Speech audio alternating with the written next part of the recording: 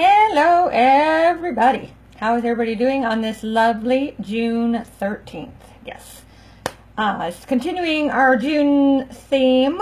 June is Perennial Gardening Month. Yes, one of my favorite things is perennials. So for those of you who don't garden, a perennial is the plant that comes back every year.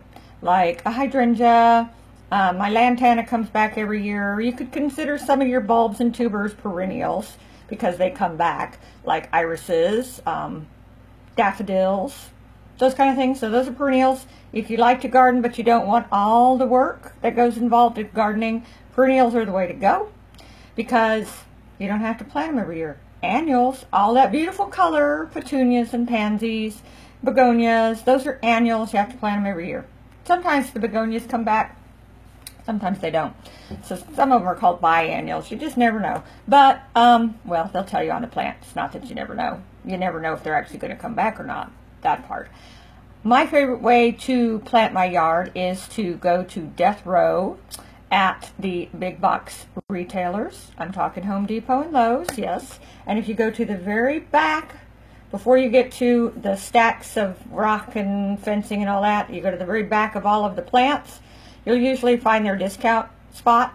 I call it death row because they think everything back there is going to die. You can buy it for 50 cents when it was normally $3.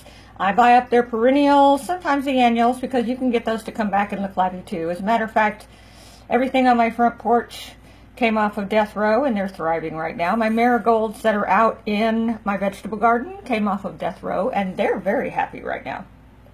So that's a good way to get gardening if you want to garden but don't want to spend a lot of money. So, also, it is National Albinism Awareness Day. We always called those people that have no pigment in their skin albinos. I don't know if that's politically correct anymore or not.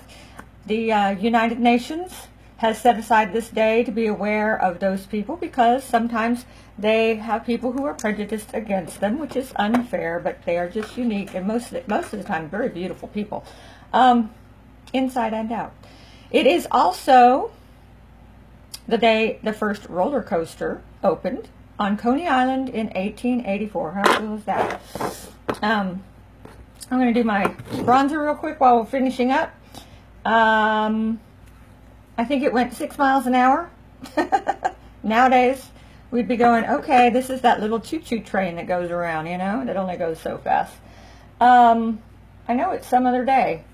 Oh, no, it's the beginning of National Hermit Week. This was started by an artist. I think she was at NYU. And it's all about going within and understanding yourself. And so just becoming a hermit for the week from the 13th through the 20th, doing a lot of self-reflection, maybe journal about how that all went for you. Now, there are two different ways you can do your bronzer. You can do the number 3, just on the face like so, and just go back and forth with your bronzer until you're as bronze as you want to be with the figure 3, backwards 3. Of course, I guess to you guys, I usually like to start there. I don't know why I start at the top of my head, because I want more of it on my cheekbone than anywhere else. But that's a nice, simple, easy way to do bronzer.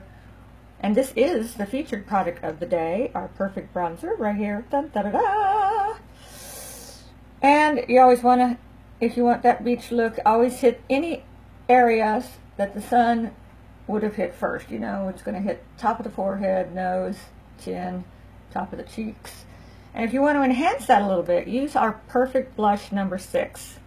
It's got a cool shimmer to it, very light and pretty, and you can kind of do that. Let's do that with the other brush. Just right there like so, a little bit of the highlight.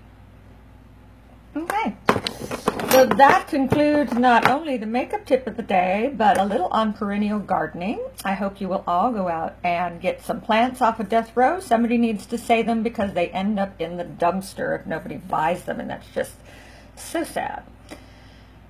So, I'm Deborah Felsky, Independent Beauty Guide with Limelight by Alcone. Blushing today, bronzing today, and growing plants today. And if you want to change your look or change your lifestyle, just message me and we'll talk about either setting up a one-on-one for you to try all of our wonderful products, or we can discuss career opportunities. Thanks so much. Bye-bye.